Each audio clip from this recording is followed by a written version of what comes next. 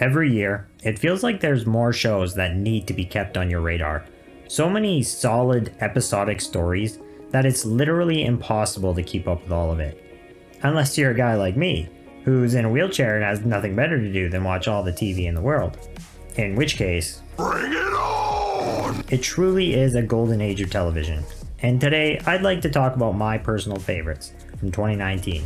Now, this list could have easily been 30 or 40 shows long, but I've done my best to narrow it down to a top 10.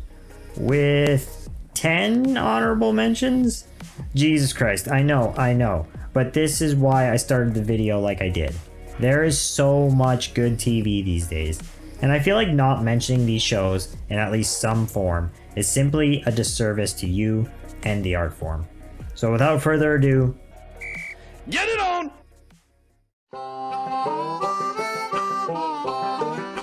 Letterkenny is Canada's national treasure at this point, and it's for good reason. Consistently creative and hilarious, I have no idea how these good old boys and girls continuously find new ways to honor, satirize, and spoof Canadian culture. But they do. And as a Canadian myself, it's impossible to do anything but love it. 2 incredibly solid and quotable seasons. If you haven't watched them yet, give your balls a tug, you tit fucker! Damn, who would have guessed a couple years ago that everyone would be falling in love with the Star Wars universe again? Not because of a Skywalker, but because of a Mando and a Baby Yoda. Fun, funny, and filled to the rim with bounty hunter badassery. This show reminded me why Star Wars is such a fantastic universe to be a part of. A feat that the new trilogy absolutely failed to achieve. 2 things are certain when it comes to The Witcher. Toss a coin to your Witcher will be stuck in your head, and Henry Cavill is Geralt. This beautiful man nerd deserves to be your new man crush. PlayStation or Xbox? PC. Is the chosen one. And even though the pacing and storytelling was a little hit or miss, The Witcher still leaves you wanting more, setting up a very promising second season. As someone who's only played the games, I can't wait to see what lies ahead for this one. It was really hard leaving this one out of my top 10, but that's how stiff the competition is these days. Legion was always one of my favorites, and it was incredibly sad to see it come to an end last year. Infinitely creative and cerebral, watching Legion was the equivalent of venturing through the mind of a drugged out, schizophrenic god, and I wouldn't have had it any other way. Here's hoping I can find the time to make a video dedicated to this one day. Equal parts hideous, heartwarming, and hilarious, End of the Fucking World was a black comedy wholly its own. I felt like there could have been one more story to tell here, but I guess the creator felt differently, and 2 seasons is all we're gonna get. This one came out right at the beginning of the year, and I don't think it received near enough attention because of it. Nailing angsty teenage dialogue is such a difficult thing to do, and Sex Education absolutely knocked it out of the park. One of the funniest and effortlessly relatable adolescent dramas I've seen in a long time. Brendan Fraser as Robot Man. That's literally all I should have to say. But if that's not enough, just watch the pilot. Seriously, just do it. Just go do it right now. It's so good. Promise. After an incredibly mediocre and disappointing season 2, I wouldn't be surprised if most decided against giving the 3rd season a shot. I think you'd be doing yourself a disservice though, because True Detective Season 3 managed to be closer in quality and nature to its far superior and legendary freshman predecessor. A heartbreaking tale of memory, meaning, and of course murder made Wayne's True Detective journey one worth taking. This show aired with quite a polarizing atmosphere surrounding it. Some people loved it, some hated it, some think it's social justice warrior crap, and others think it's a brilliant critique of social inequality altogether. I believe it was just pretty damn good television, with more than a few memorable episodes and moments. The Dr. Manhattan and Nostalgia Overdose episodes in particular were fantastic. I plan on making a video on this one very soon, because no matter what you believe, this show warrants discussion and attention. If I had one show on this list that could be classified as a guilty pleasure, it would have to be Warrior. I'm a sucker for well-orchestrated fight scenes and action, so whatever form I get it in is fine with me. It might not be the most brilliant, creative, or dramatic series ever, But goddammit is Warrior a fun and kick-ass way to turn your brain off for 50 minutes. Any Banshee fans out there definitely need to check this out. Alright, ladies and gentlemen, it's time to separate the men from the boys. It's time to talk about the best of the best. The pick of the litter, the bee's knees, the Cream of the crop! Would you get this show on the road already?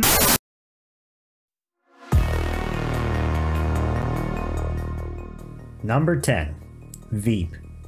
Let's be honest, Jonah's rise through the political ranks could have been the sole focus of the entire season, and it still would have been absolutely hilarious. But seeing how the hands were inevitably dealt to each of our hated/loved political stooges 24 years later was the proverbial shit cherry on top of this satirical clusterfuck of American politics. Getting to watch Selena go on one final, awe-inspiring backstabbing spree in order to secure her nomination for the party leader was simply magnificent. Selling out her only real friend and manslave Gary to the FBI, the final burying of her longtime rival and lover Tom under a Me Too scandal, the permanent overturning of same-sex marriage as one final spit in her own daughter's face. And how could you forget Jonah Ryan as her Veep? Fuck, it still makes me laugh just thinking about it. Selena had to destroy everything she was and had in order to become president, and in the end, her legacy couldn't even live up to the death of a cherished A-list celebrity. The final season of Veep was the most perfect and befitting conclusion this show deserved. Rest in peace, Selena Meyer. You will always be my most valuable Veep. Number 9. The Boys. I'm the type of person that prefers not to binge TV. I'd much rather have little glimpses of the characters and the narrative given to me over a long period of time. Because for one, it's something to look forward to every week, and two, it gives me a stronger sense of grandiosity and progression to the story being told. Well, within 10 minutes of watching The Boys, I was hooked and couldn't stop myself from watching all 8 episodes in one sitting. One of the few times I've ever done so. I mean, what do you do when the love of your life is liquefied in front of your eyes by a seemingly apathetic, quote-unquote, superhero? It's a gut punch of an opening, and one that immediately communicates how twisted the world you're about to journey through is. Throw in a healthy dose of Carl Urban as your revenge mission mentor, and Anthony Starr as a sociopathic Superman, and you've got a recipe for one of the strongest seasons of television last year. Watching Homelander abandon an airplane of people after instigating their demise is something that will challenge the way you fundamentally view superheroes, and anything that critiques the superhero zeitgeist we're currently living in with that much vitriol deserves to be praised and acknowledged. Number 8. The Expanse. Praise thee, Bezos and our Amazon overlords, blessing upon us this immeasurable bounty.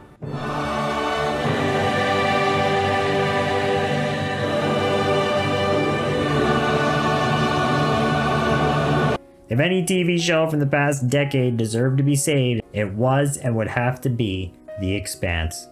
It's a shame that not making enough money is a good enough reason to cancel one of your biggest and best hits. But I guess this isn't the first time sci-fi has prematurely cancelled one of its better achievements, and it probably won't be the last. It's better this way anyways.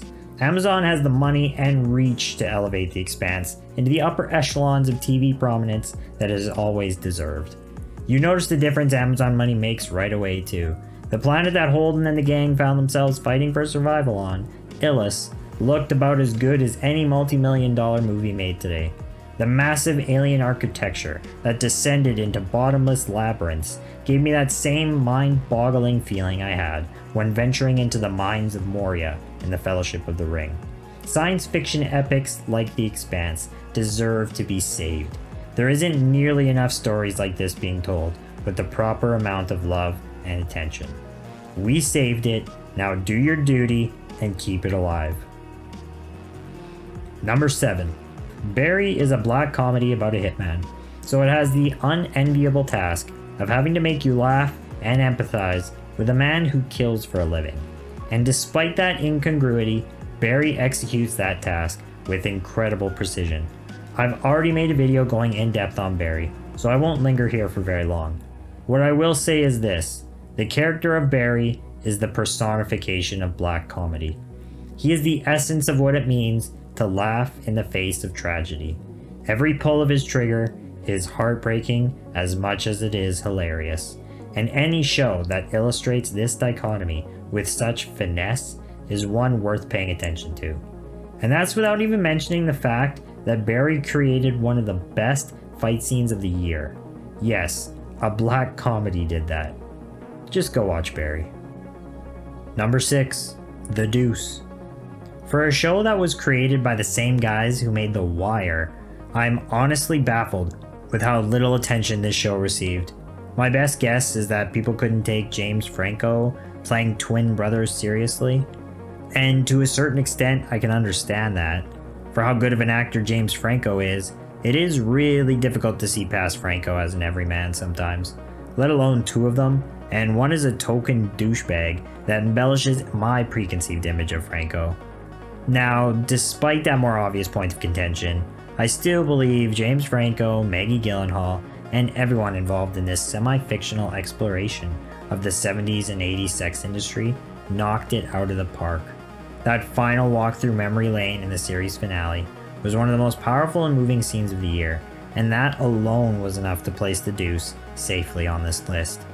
But then you have the tragedy of Lori/Sarah's character, the hope in Paul's final monologue, the triumph of Eileen/Candy's life and career.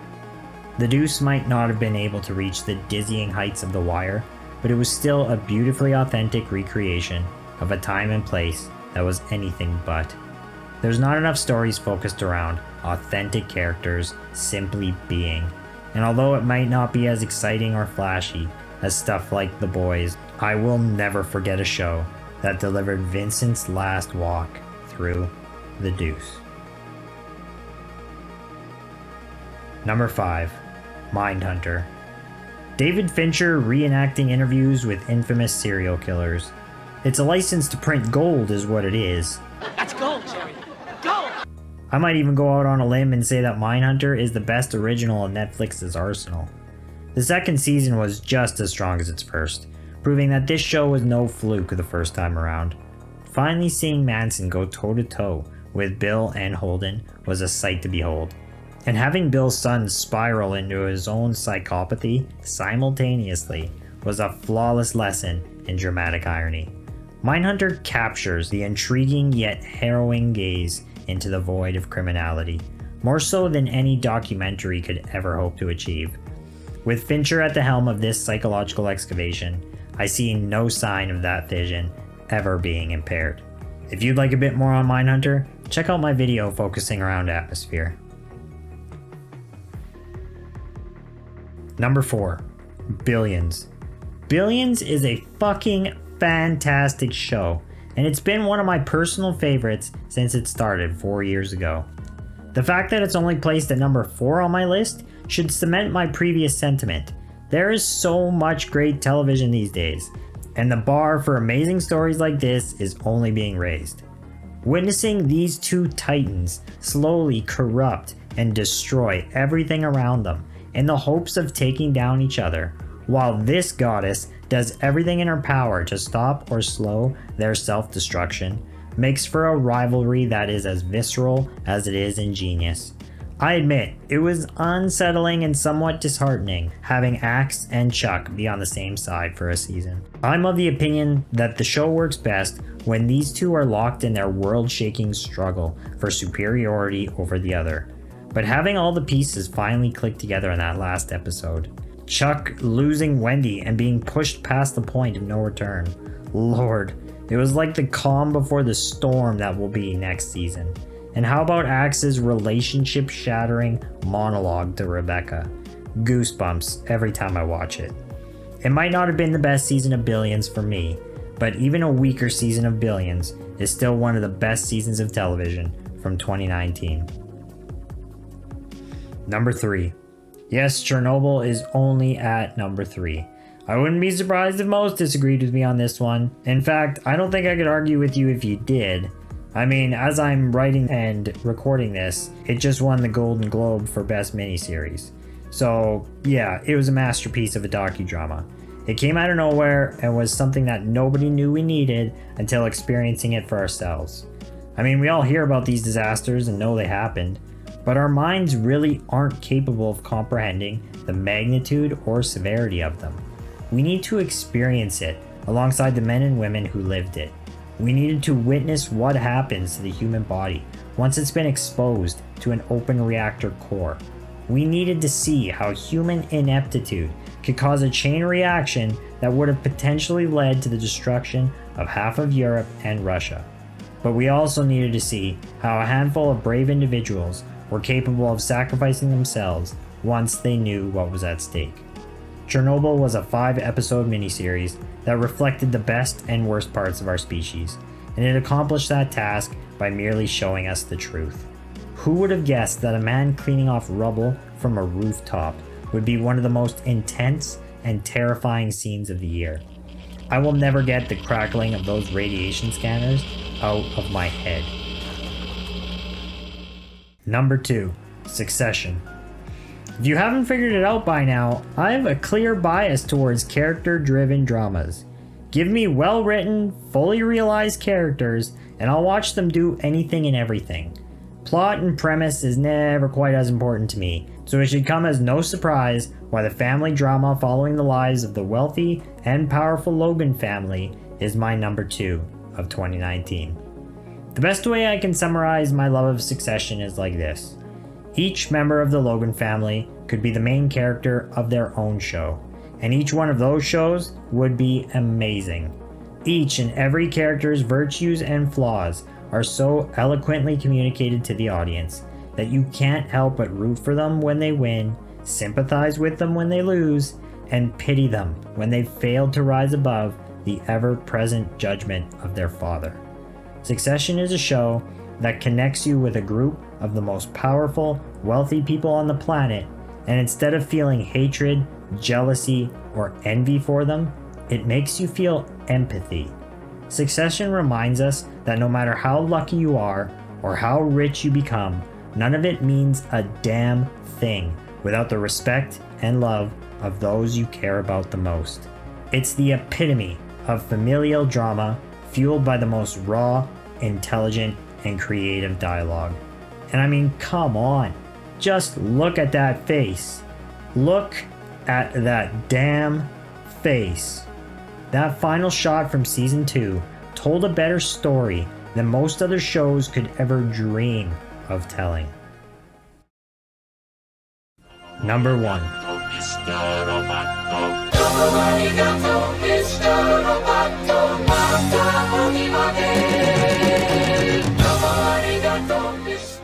Have you ever respected, admired, or resonated with something so greatly that you struggle to find the words that can accurately reflect the way you feel about it?